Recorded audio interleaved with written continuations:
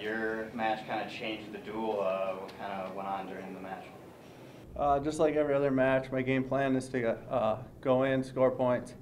Right away, first period, I knew he was going to back off, be defensive, but I just had to stick to my game plan 1 point at a time and stay on him, and I knew it'd be there.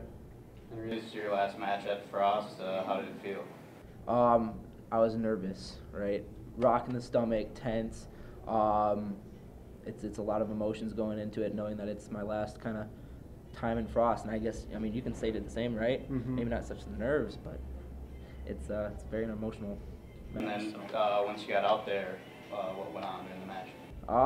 You know, that guy's tough, right? Van Manen's tough. I knew that he was going to kind of, like Zach said, back off, and then try to, within the last minute of the match, trying to like get a lucky takedown or like a last-minute takedown, and then just stall. I mean, it's kind of what they did the whole entire duel, right? But anyways, yeah, that was kind of the... And Zach, how did you feel heading into knowing that it was your last match at Frost? Yeah, definitely nervous and excited. It's awesome to wrestle in Frost with all our fans, and I feel like they showed up tonight. They were rowdy, and it was a good time. Yeah, tonight you guys had a great crowd, the rivalry. What was it like while you guys were wrestling with that atmosphere? It definitely helps. I mean, when they're screaming at the ref, and I mean, just they're behind you 100%, and that really motivates you to wrestle hard out there. Exactly. Heading into the Big 12 meet, how do you guys feel?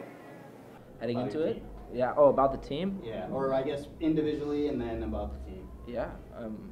I got it. Okay. So I mean, the team's great, right? I think we could get many guys through to the national tournament, and that's not an exaggeration. You know, looking at how we've competed throughout the year, the season, everybody has the ability within them. You know, we got young guys, we got old timers like us. Everybody's capable, man. Everybody is. So it's about which person decides to show up, and I know that we can show up. That sucks. I guess we could start there. So we knew it was going to be a scrap. You know, on paper 5-5. On paper, the 5 that we had and the 5 that they had was a little different than tonight. You know, I feel we got upset at 125, and then, you know, they kind of had a little bit of momentum going into 33, even 41. We had to kind of bring that back. You know, I was telling our guys this, you know, after the match, and I said, guys, we let the emotions and everything get away from us tonight. You know, NDSU, this is their Super Bowl, okay? This is the biggest thing of their year. And for us, I want All-Americans and national champions. That's what I want, okay? I mean, is it nice would it be nice to beat NDSU in the Border Belt? Absolutely, and we want to. But some of our guys focused so heavily on that tonight that it ended up costing them with the emotional side. So, you know, there were some matches that kind of got away from us. We knew in certain situations it was going to be tough, and then we had to mix our lineup again tonight, and you know, it worked in our favor. You know. If I'm a betting man, and I'd bet the farm on 174 pounds that, I mean, from my angle, I thought he was pinned, but hey, I'm not the ref. You know, you pick up little things like that, and you have a different outcome. But bottom line is, I thought the 5 guys that won, they went out there, they scrapped. Even in some of the losses, they fought hard, and it's disappointing. It's disappointing for, you know, some of the seniors on this team. You know, our 6 seniors, 2 of them that were in the starting lineup. You know, you want to go out on a win for them, but you know, again, this is not the end of our season. You know, we got to gear up and get ready for Big 12s and NCAAs. So this is again part of the process. You guys got down 16-6. How are you feeling at that point? Not good. You know, you're down 16-6. That's after 165. And then you're rolling into 174 pounds. Looking at it, there was a possibility of bump and cook up. We've talked about it, and watching a lot of the matches with Weber, and Weber's not afraid to go upstairs. There's no question about it. And let me tell you right now, there's no guy in the country that I'd rather have than Tanner Cook if someone wants to go toe-to-toe. And so with that matchup, we're figuring, we need big points. And gosh darn it, he's out there, and I don't know how many throws, a minute and a half, and the score's 10 points or something like that.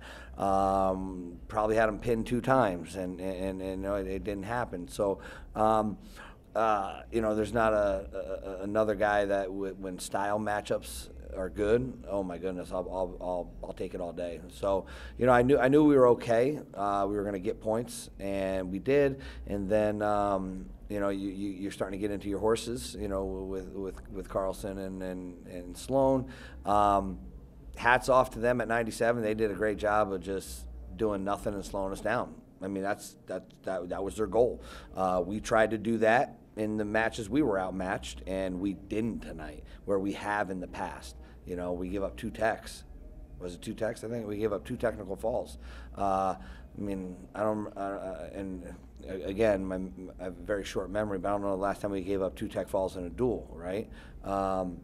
So he did a great job and did not give up bonus points. So, it's a tough one, man. It's a tough one because this is, the last duel of the year.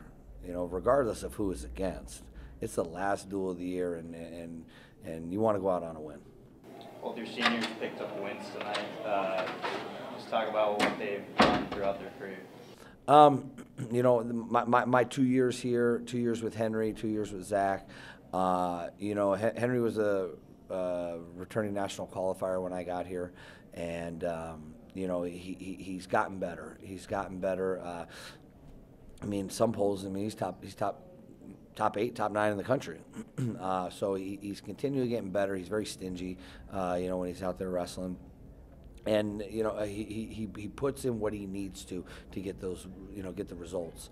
Guy like Zach Carlson, I think he was a backup the year before I got here. And at 100 and, I don't know, maybe 165, 174, one of those weights, or 197.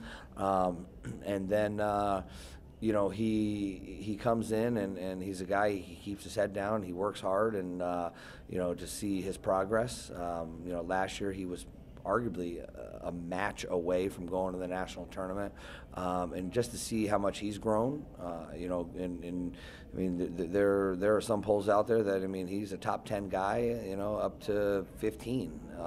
So, it's just nice to see, those 2 individuals particularly that are making that progress, and just doing the things they need to do, not only to be successful on the mat, but also in the classroom and life. So it's huge. They're good. They're good role models.